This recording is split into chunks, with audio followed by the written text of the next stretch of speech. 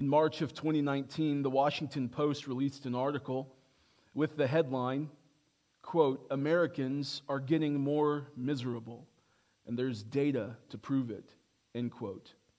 In the article, they cite a survey where they had you choose between numbers 1, 2, and 3. 1 indicating that you're not very happy and just happy with life in general. Number 1, not very happy. 2, somewhat happy. 3, very happy. In the 90s, we were pretty close to the very happy number.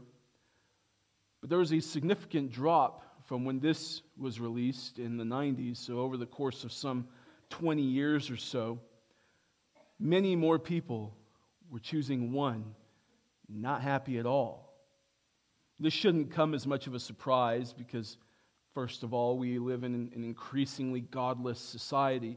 Not just that people are moving away from the Lord and from Christ, from Scripture, but to a different religion, but just into secularism where there is no God and they don't hold to any sort of faith or religion. But also, we live in such a stuff-driven society. Companies spend billions of dollars each year to convince you that the stuff that you have is not as good as the new stuff that they are selling you. It's time to upgrade. It's time to buy something new. It's time to get this new thing, this new, that, and the other. Several years ago, there were 45 companies in 2018. 45 companies that each spent over $1 billion in marketing. Why? Because they want to convince you that the stuff you have is not as good as the new stuff.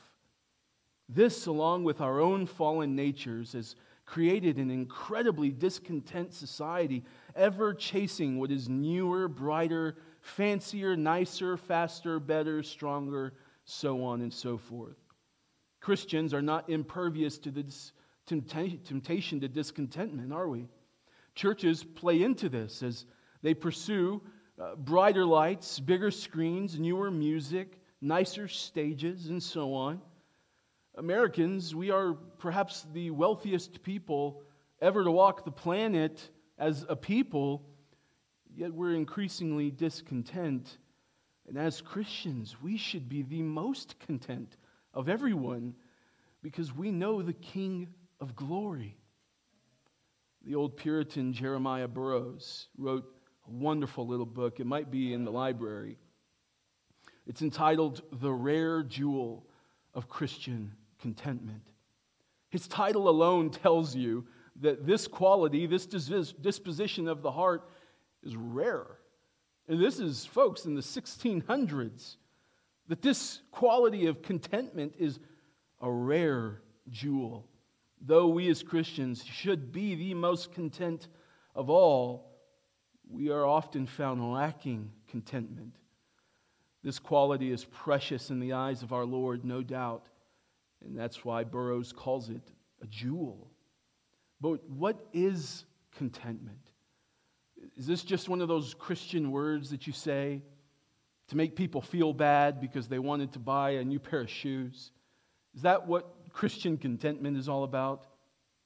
And how can we cultivate contentment in our hearts, especially in an increasingly unhappy, dissatisfied, discontent, and overly commercialized society? Well, for starters, I want to say that there is a marked difference between Christian contentment and the contentment that the world has. The contentment that the world has is up and down. It fluctuates dependent upon the situation, dependent upon whether or not we got the raise or not. The Christian contentment is completely different. It is based entirely on the supremacy and worthiness of Christ Jesus. I love the way that Burroughs defines contentment in his book. He said, quote, "Christian contentment," listen closely, "is that sweet, inward, quiet, gracious frame of spirit which freely submits to and delights in God's wise and fatherly disposal in every condition." End quote. every condition. Therein lies the difference between Christian contentment and the world's contentment. This morning we're going to visit a very familiar passage in order to look at 4 ingredients of Christian contentment. So if you would, please take your Bible and stand with me as we read Philippians chapter 4, verses 10 through 13. This is the word of the living and true God. I rejoiced in the Lord greatly that now at length you have revived your concern for me. You were indeed concerned for me, but you had no opportunity. Not that I'm speaking of being in need, for I have learned in whatever situation I am to be content. I know how to be brought low, and I know how to abound. In any and every circumstance, I have learned the secret of facing plenty and hunger, abundance and need. I can do all things through Him who strengthens me. Let's pray. Father, we have your word open here before us, and we ask that you would open our eyes and open our hearts to see great and wonderful truth from your word. Lord, I pray that as I stand here today, that I would only speak what's true, right, and edifying. Lord, I pray that you would use this time together to benefit and edify your people so that we can grow in Christ's likeness, Lord. Help us to cultivate this sweet, inner, quiet, gracious frame of spirit, being satisfied in Christ. We pray this in your name. Amen. You can be seated. The first ingredient or first aspect or first part, whatever word you would like to use, the first element of Christian contentment involves trust in God's providence. Trust in God's providence. That's verse 10. I rejoiced in the Lord greatly that now at length you have revived your concern for me. You were indeed concerned for me, but you had no opportunity. As many of you know, this letter was written by Paul when he was a prisoner. In chapter 1, he explains that he has been imprisoned for the sake of the gospel. Paul was certainly no stranger to hard times, was he? He would often find himself in prison. Many have joked that when Paul visited a new city, he didn't ask how the hotels were, he asked how the prisons were. Here, Paul finds himself imprisoned once more, and he sets out to write a letter of thanks of sorts to the Philippians. This epistle is often regarded as having joy as its central theme. And as you read through the letter to the Philippians, you can see why some might say that, because words for joy, rejoice, and glad are used 16 times in these 4 chapters alone. Paul is making a point in this epistle that though he is in prison, though he is in good spirits, he wants the Philippians to follow his example and rejoice in every situation. This church, the church at Philippi, holds a special place in the heart of Paul. He tells them in the opening of the letter that he always thanks God in all of his remembrance of them in every prayer of his. And why? Because they partnered with Paul from the very first day of his ministry. They were the only church that was actually supporting him. If you look down in chapter 4, he says that in verse 14. He says that they were the only church that supported him when he first began his gospel ministry. He's thanking them here in our little passage for their revived concern for him. And we don't know whether they sent money or clothing or food or what, but we do know that many commentators believe it's been about 10 years since the church at Philippi has been able to send Paul any sort of support. And that's why he says that now, at length, I will admit that is a very strange way of rendering this here in the ESV. It would be better to say that now I rejoice in the Lord greatly that now at last, or after a long while, you have revived your concern for me. Because it's been about 10 years. The language that Paul goes on to use here is really colorful. The word revived in the original is a horticulture word, and it refers to a flower blossoming. Their love for Paul is in full blossom once more. You know, we're in the early stages of spring. You can already see some of the trees beginning to blossom. Actually, on the way here, there's this beautiful blossoming purple tree in the middle of the park off the highway.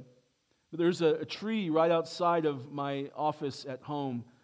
And I love winter. You know this. You know how much I love winter. But there is nothing that compares to the beauty of life returning to the tree or to the plant or to the flower. It's a beautiful thing to look at. You don't have to have a green thumb to know that by and large, the budding and blossoming of trees and plants and flowers is seasonal. In the same way, Paul's language here in saying you had no opportunity, it means you didn't have the chance. It wasn't the season for this. It wasn't the season for your love to blossom for me, but now it is. Paul isn't upset with the Philippians. Isn't that remarkable? It's been 10 years and Paul's in prison. But he's not writing this letter saying, it's about time, you ungrateful, unloving bunch of church folk. Paul thanks them instead, and he thinks of them in the best of light because he knows they love him. He says, you were indeed concerned for me. He doesn't say, I rejoiced in the Lord greatly that you came to your senses and finally decided to love me. You stopped loving me for so long. He's saying, you revived your concern for me. You were concerned. You've always loved me. You've always cherished our relationship just as I have.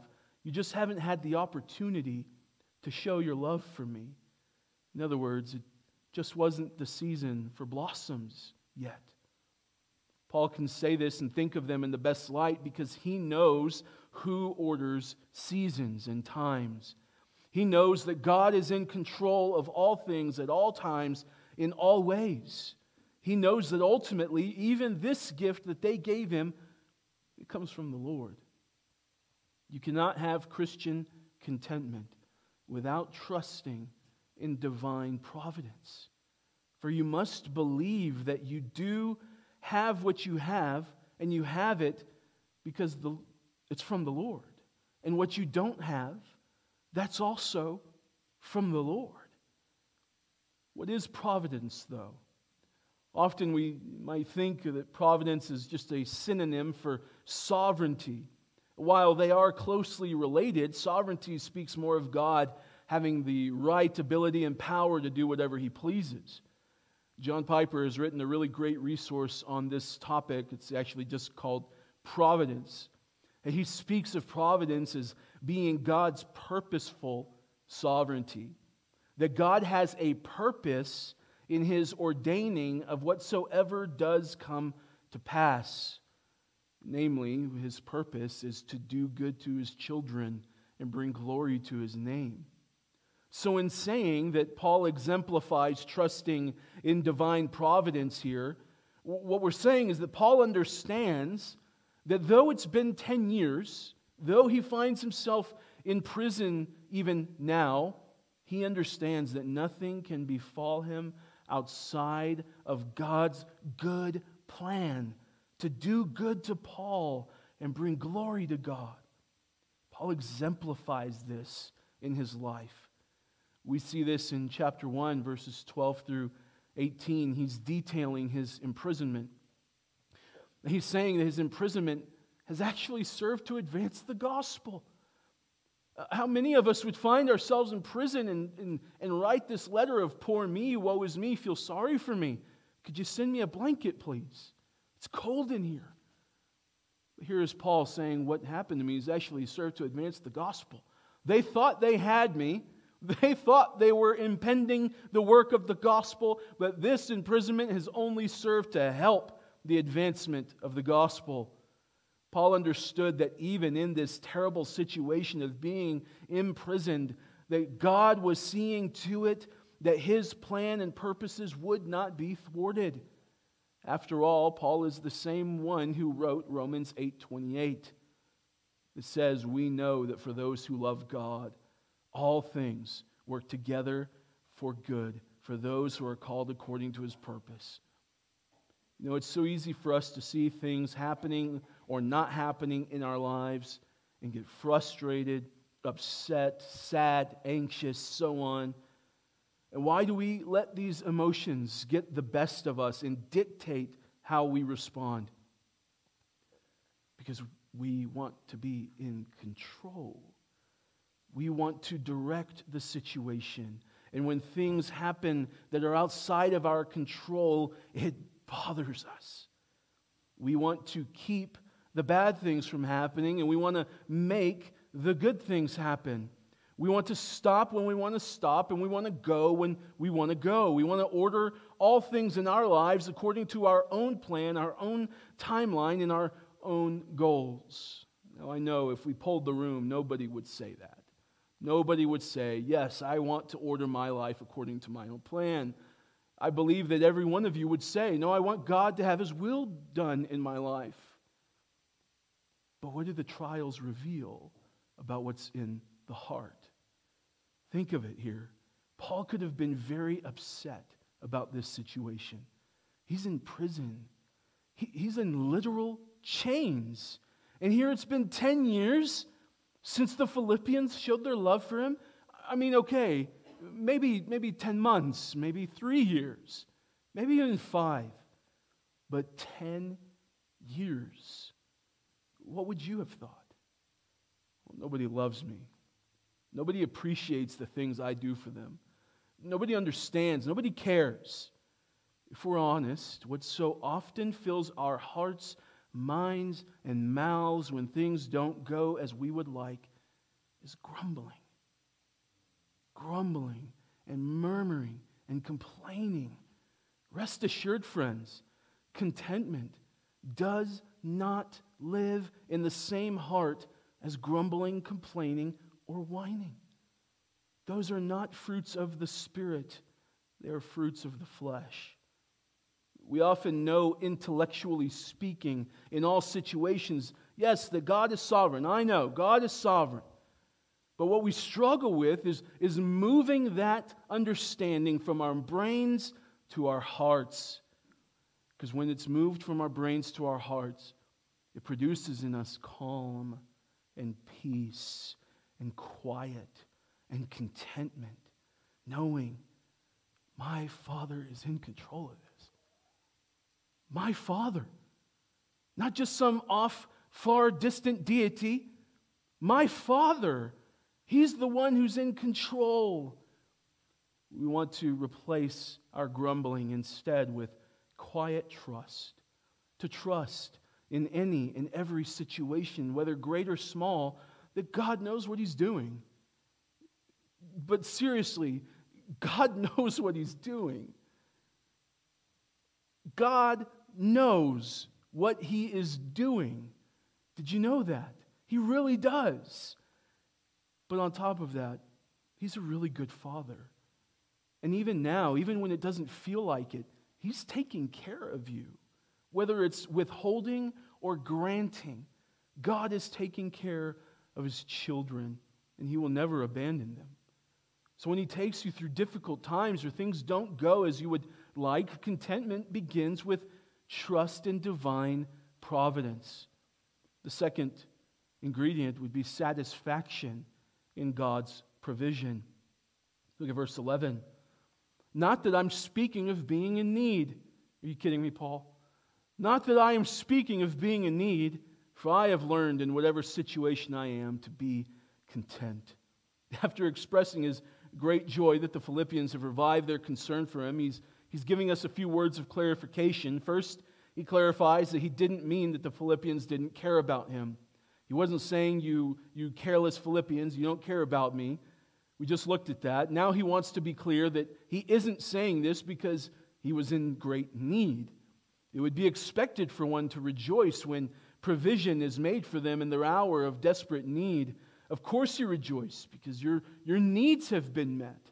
That's a wonderful thing. This word here for need can also be translated as poverty. Paul is in prison, saying, not that I'm speaking from a place of poverty. Can we just have a moment and say, are you kidding me, Paul? Come on.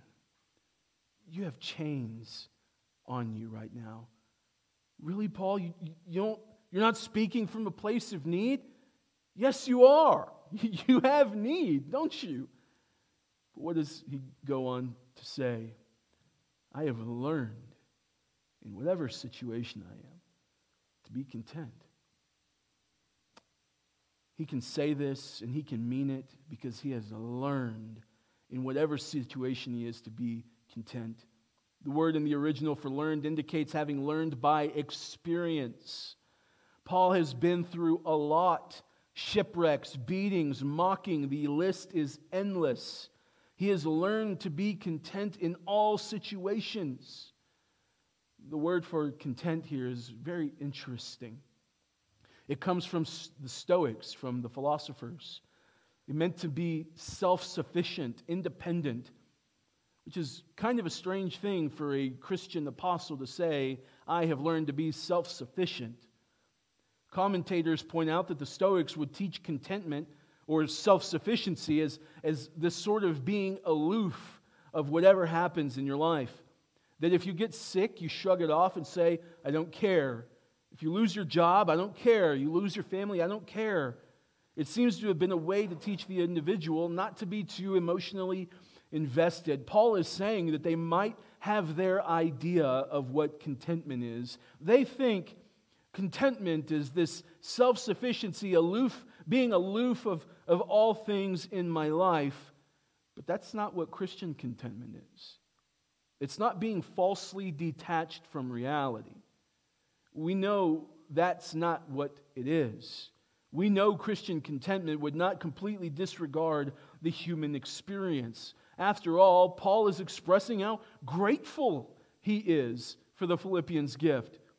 In chapter 2, he expresses how grateful he is to God for God having mercy upon him and healing Epaphroditus so that he didn't have sorrow upon sorrow. Christian contentment is not detached from reality. Christian contentment is finding satisfaction in whatever it is that God provides. If He provides much, you're satisfied. If He provides a little, you're satisfied.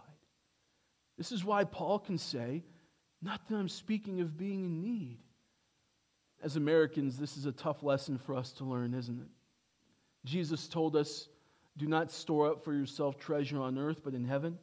And we say, amen, hallelujah. And Monday morning, what are we doing? Storing up for ourselves treasures on earth and not in heaven. Our culture is built on bigger, better, faster, stronger, newer, shinier. We drink water from a bottle. Could you imagine inventing this, by the way? I know what to do. People can get water for free right now from their well. But what if we sell it to them? And we put it in a really harmful material. And then we come up with a fancier water and sell it for $5. I bet you people will go for it. It was a brilliant idea. We have in-home coffee machines. Hallelujah, somebody. We have a choice of what to wear. We have hair products. We have TVs. We have a furniture to relax on. We have pillows just for decoration. Just because they're pretty. We carry around incredibly advanced computers in our pockets. We have the Bible. Do you realize that people bled and died so that we could have the Bible in our English language? William Tyndale, who is regarded as the father of the English Bible, was called a heretic and burned at the stake for working on the English Bible. We have the Bible in multiple translations, different kinds of leather, many different print and font options. We even have the Bible in any version available for you for free on the computer that you have in your pocket. We are absolutely filthy rich Christians. If you look at church history, as a people, no group of Christians as a people has ever been as wealthy as we are today. Yet we're the ones saying, I have need of this or that or the other. And here is Paul teaching us all a lesson from prison, saying, not that I'm speaking of being in need. Yet if there was ever a group of profoundly discontent people, it's us. we never find satisfaction. We as Christians buy into the same lie as any other American that we too need bigger, better, faster, stronger, newer, nicer, and shinier. We work hard, so we deserve nice things. Though we would affirm the contrary, we end up looking at ourselves, our work, and our ability as the reason for our provision. How do we know? Because we say things like, I work hard, so I deserve it. Flying in the face of all of the banner ads, the loud commercials, and the stuff, here is Paul, the prisoner, living in absolute contentment, probably with a smile on his face, chained up, unable to move about freely. He can't go and engage in the ministry that he wants to engage in. And what is he saying?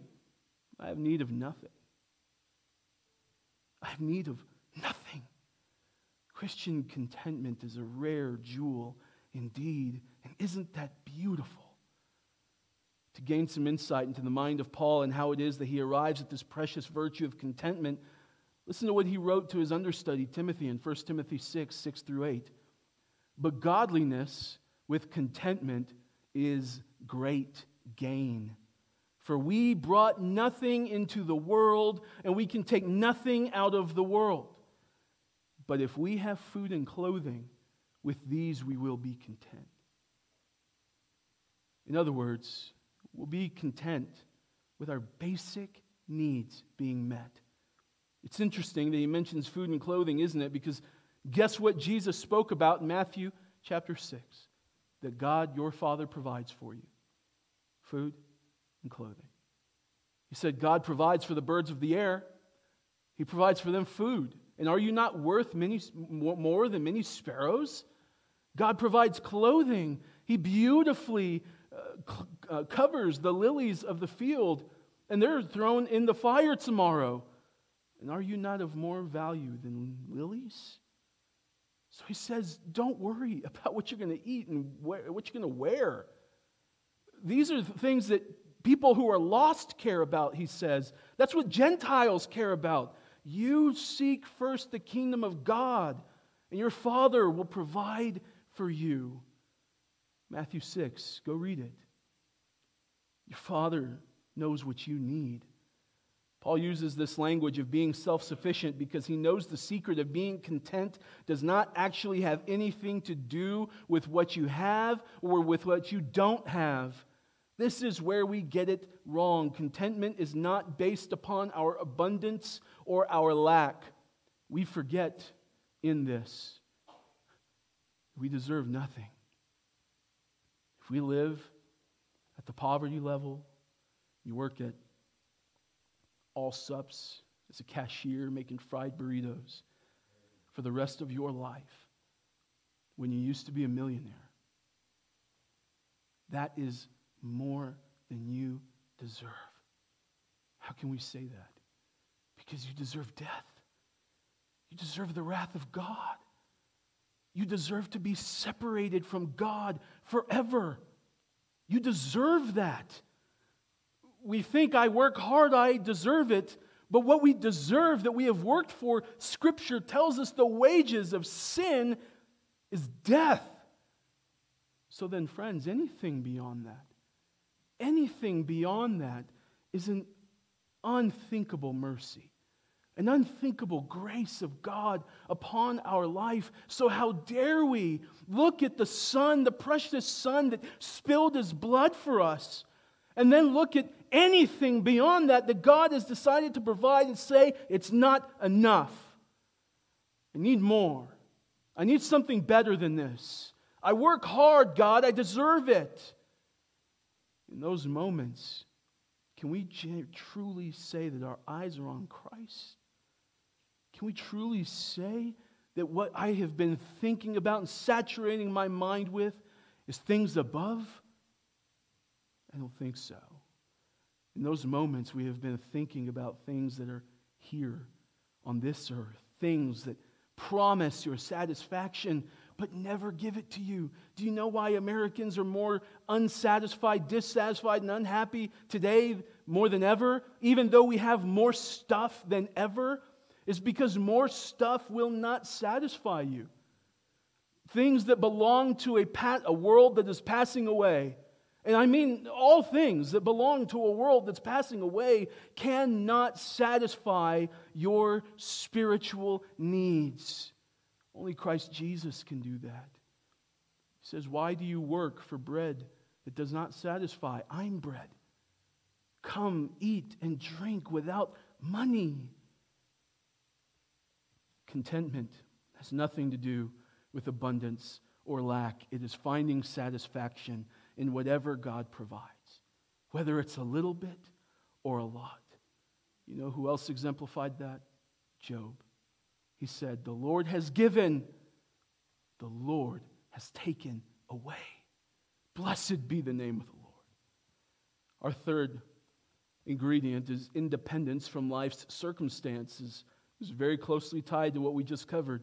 Verse 12, I know how to be brought low, and I know how to abound. In any and every circumstance, I have learned the secret of facing plenty and hunger, abundance and need.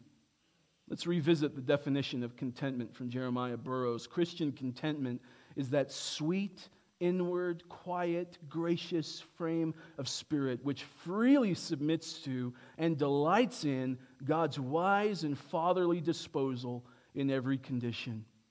To be satisfied with God's provision is to freely submit to and delight in God's wise and fatherly disposal.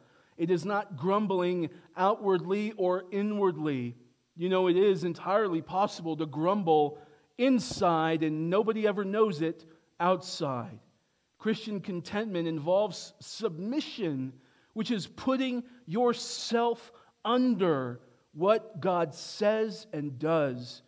But it's also delighting in what God has provided. It's not just, well, this is what I have. I guess I'll be content. I guess I have to be content with this. I guess. Church, that's so often what marks many of our mouths, all of us, myself included. How often do we feign contentment when inside our hearts are full of complaining and grumbling? Why? Because we're not living independent from our circumstances. Paul exemplifies this. He exemplifies delighting in what God provides. We saw that in verse 10, where he said, I rejoiced in the Lord greatly. I rejoiced in the Lord greatly. And you know, we have no idea what they provided. Maybe it was a piece of bread. Maybe it was great provision. We have no idea, but Paul is saying, I rejoiced in the Lord greatly. Paul is not celebrating the gift so much as being satisfied with what God has provided. But he is this way because he's learned the secret of contentment. Commentators say that this word secret was a word that was often used to speak of being initiated into the secrets of pagan religions. It seems that Paul is using this word to indicate to us not everybody gets it. That's why he calls it a secret. So then, my friend, let us be very careful to automatically assume, oh yeah, contentment, I got that. Oh yeah, content, I'm content, definitely, no problem. Yeah, content, yeah, definitely. I mean, look at my life, I'm definitely content. Paul calls it a secret. He says, I've learned the secret. So then what should we do? Tell me, what's the secret? How do you do it, Paul? How do you find contentment? Because I'm struggling with it. And I want to be content. In learning this secret, it empowers Paul to live independent of his circumstances. He knows how to have a little and how to have more than enough. He knows how to go hungry and to have more than his fill. Many of us never live in contentment because we base our contentment on our lot in life. We base it on the amount of money in the bank. So when the number in the bank is bigger or smaller, we are happier or not as happy. We also base it on how people think of us. So when we're everyone's friend and everyone loves us, we're happy. But when people don't treat us the way we think we deserve to be treated, we're not as happy. My friends, this is not Christian contentment, because Christian contentment has nothing to do with the circumstances of life.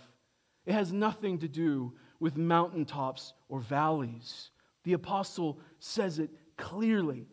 I know how to be brought low and how to abound. I know how to be content in anything. Whether I'm facing plenty or hunger, abundance or need, He knows the secret in any and every circumstance.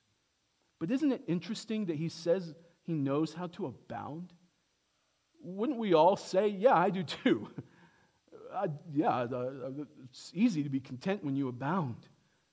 But how many celebrities do we see that are committing suicide? How many very wealthy people that are in the public spotlight come out as being frauds, acting fraudulently, or engaging in all sorts of nefarious behavior, things that we wouldn't want to talk about in the church setting? How often does this happen? Constantly. And these are wealthy people who are well-known and well-loved and sought-after people, incredibly discontent. Paul is saying you need to know how to abound. There was a man in Luke chapter 12 who Jesus tells a parable of, who had stored up. He was in abundance. He had a great big harvest. He said, what do I do with this huge harvest? He looked at his barns and said, that's not big enough. I need a bigger one. I know what I'll do. I'll make a bigger barn. I'll move everything into there, and then I'll sit back and relax the rest of my life. The text says, he says to himself, soul, eat, drink, and be merry. Enjoy your life. That sure sounds a lot like American plan of retirement, doesn't it? Let me store up for myself a great big wealth and then just kind of watch the clock tick until my hour is up. And until then, let me eat, drink, and be merry. Do you know what goes on to happen? That person is receiving judgment. The point that Jesus is making, your contentment, your joy, the treasures you store up must not be here. Friends, this world is passing away. It is perishing. We will never find contentment in this world. We can find moments of fleeting happiness, but nothing that's newer, better, faster, or fancier will ever satisfy our soul. More is never enough. You can live on the mountaintop and be discontent, and you can be discontent in the valley. Paul knew both, perhaps better than anyone, didn't he? 2 Corinthians chapter 11. Just listen to the things that Paul has been through. He's had far more imprisonments with countless beatings, often near death. 5 times I received at the hands of the Jews 40 lashes, less one. 3 times I was beaten with rods. Once I was stoned. 3 times I was shipwrecked. A night and a day I was adrift at sea on frequent journeys, in danger from rivers, danger from robbers, dangers from my own people, danger from Gentiles, danger in the city, danger in the wilderness, danger at sea, danger from false brothers, in toil and hardship, through many a sleepless night, in hunger and thirst, often without food, in cold and exposure, and apart from other things, there is the daily pressure on me of the anxiety for all the churches. I don't know about you, but that's deeply convicting. If anyone could be discontent, it's Paul. If anyone had a reason to say, I deserve better than this, I deserve more than this, look at all that I've been through. If anyone had a reason for that, it's Paul. And what's Paul saying? I have need of nothing. I don't need anything. Paul, you're in prison. You've been beaten. You've been through everything that a person could possibly go through. What do you mean? I have need of nothing. I've learned the secret. It has nothing to do with my situation. It has nothing to do with my circumstance. How can Paul possibly ever bring himself to rejoice? He knows full well that contentment has nothing to do with anything in this world. It has everything to do with Christ. Look at Philippians 3. Look at 5. Here he is in the process of talking about if anyone has a reason to boast, it's him, and here's why. Because he was circumcised on the 8th day of the people of Israel, of the tribe of Benjamin, a Hebrew of Hebrews. As to the law, a Pharisee. As to zeal, a persecutor of the church. As to righteousness under the law, blameless. But whatever gain I had, I counted as loss for the sake of Christ. Indeed, I count everything as loss because of the surpassing worth of knowing Christ Jesus my Lord. For His sake, I have suffered the loss, listen, of all things, and I count them as rubbish in order that I may gain Christ and be found in Him, not having a righteousness of my own that comes from the law, but that which comes through faith in Christ, the righteousness from God. What is Paul saying? He's saying, I had it all. I had it all. But he calls it rubbish. The word in the original is skubalon. It means refuse. It means garbage. The most literal translation is animal waste. Think about that.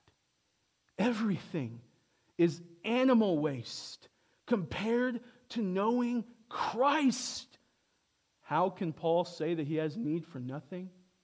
Because everything compared to Christ is garbage. And he has Christ. So he has all. Think of all of your possessions. Think of all the money that you have right now. Take a life inventory.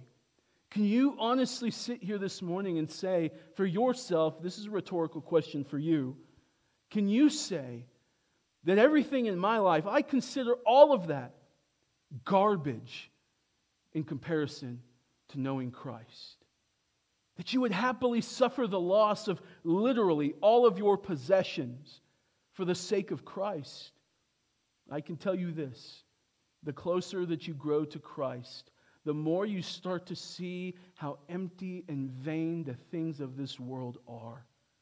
The things that we spend money on, the things we spend our time on, the things that we value and prize in this commercialized culture are so empty and nothing, yet so often even those who profess Christ are right there alongside the world pursuing all of the same empty, vain trinkets. And we wonder why we don't have the joy of the Lord in all circumstances. Why? It's because your joy is tied to the world. Your joy is tied to what's happening around you. Can I look at my life and it's favorable? I'm happy. Is it not as favorable? I'm not as happy. Now listen, I want to be clear that a pendulum doesn't swing to the other end. This doesn't mean you cannot enjoy the common graces of this life. Your Father provides, and He provides well. He says, I know how to abound. This doesn't mean we all have to wear potato sacks the rest of our life and swear ourselves to a life of poverty. He says, I know how to abound. It's okay to abound. The question is, do you source your joy from abounding? Are you sourcing your joy from the possessions, from bigger, better, faster, nicer, fancier? Or is your joy sourced only in Christ? How can you tell when things aren't going the way that you would want? Are you still happy in the Lord? Or are you melancholy? Are you distant? Do you pull away from everyone? Do you grumble? Do you complain? Do you say, come on, I deserve better. I want more. That's how you can tell where your joy is being sourced from. While our contentment is not at all dependent upon the circumstances of life, contentment does not mean complacency. It does not mean sitting on your hands doing nothing at all, and it does not mean you can never do anything to try to change your situation. Church tradition holds here that Paul was in prison awaiting a trial before Nero so that he could appeal his charges and be freed.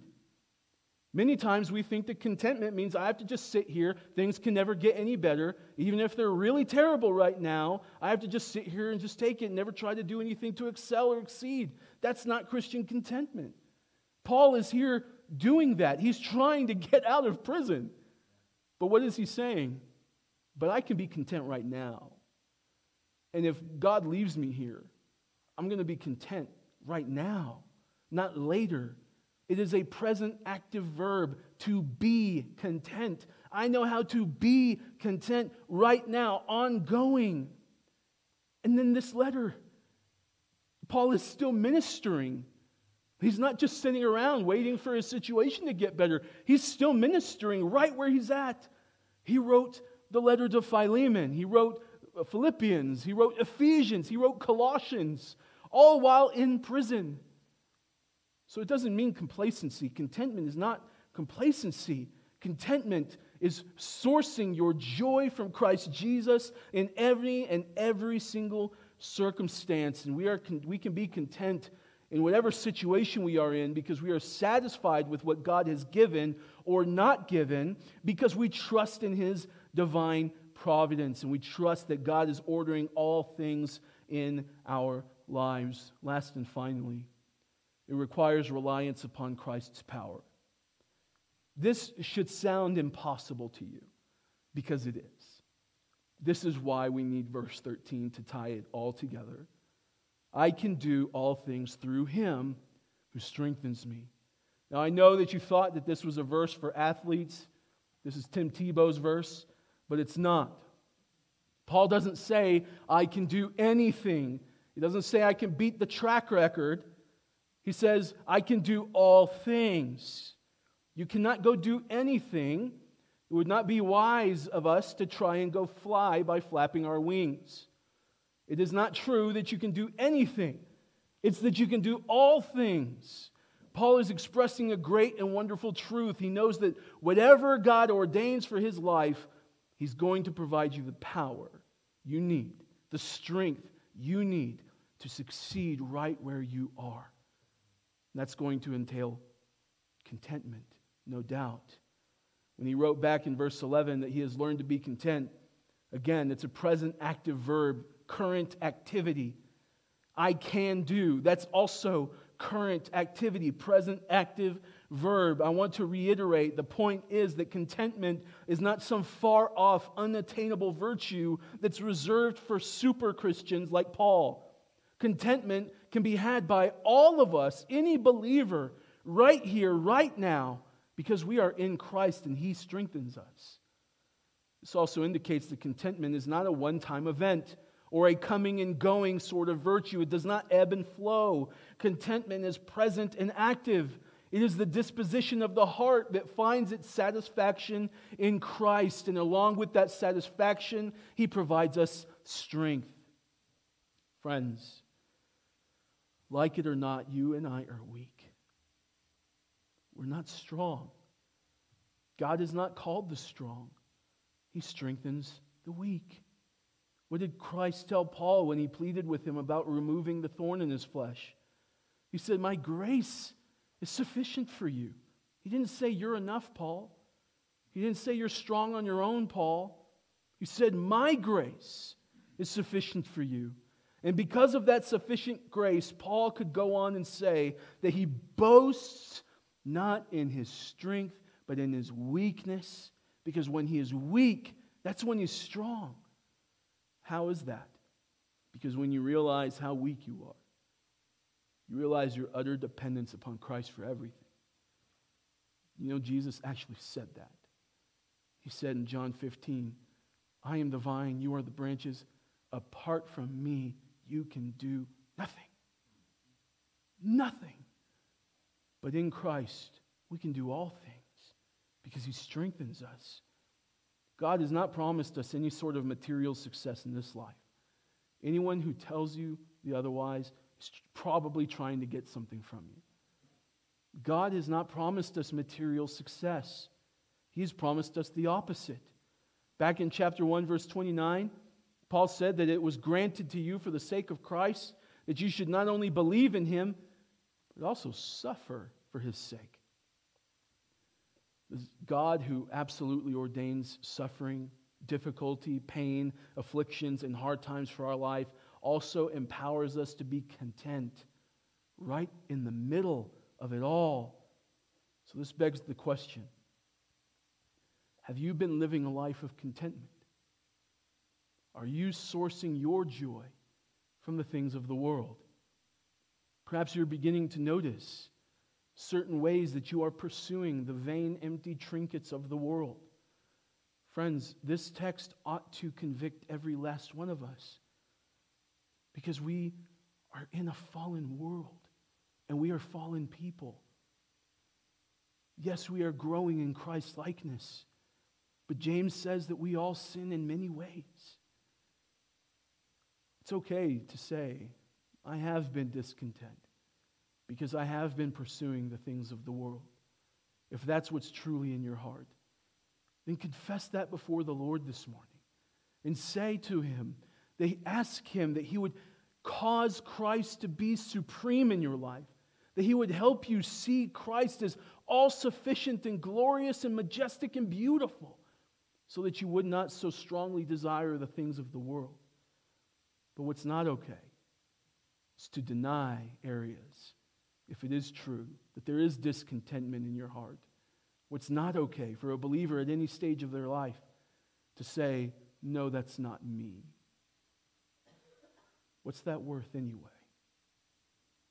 I encourage us all to follow the example of the Apostle Paul, who joyfully and willfully submitted to whatever God had for him.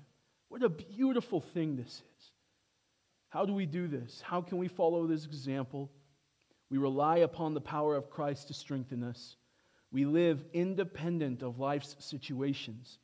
We find satisfaction in whatever God does provide for us, and we trust in divine providence. Let's stand.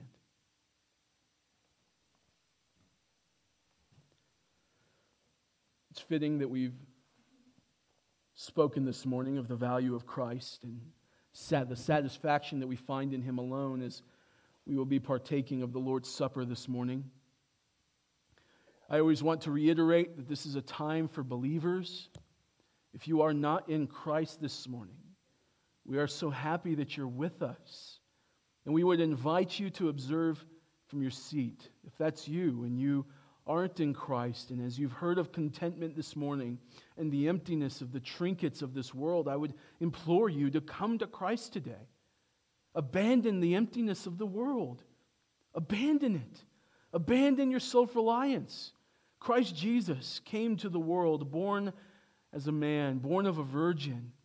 He was the God-man, truly God, truly man, walked a blameless and perfect life, and He went to the cross on our behalf where He bore your sin. He bore the sins of His people and the wrath meant for them. He died. He was resurrected, proving that His satisfaction was sufficient. He appeared to hundreds of people and then was ascended to the right hand of the Father, where He reigns today. And the Scriptures promise that if you call upon Him as Lord and believe in your heart that He rose from the dead, that you will be saved along with us. If that's you this morning, believe upon Him today. Today is the day of salvation. But for those of us who are in Christ, this is a serious time of reflecting both on the sacrifice of Christ and also our own spiritual condition. And as such, we always have a moment of silence. Then we'll come forward. During this moment of silence, I encourage you to silently pray and reflect and confess your sins before the Lord, so that we do not partake in an unworthy manner this morning.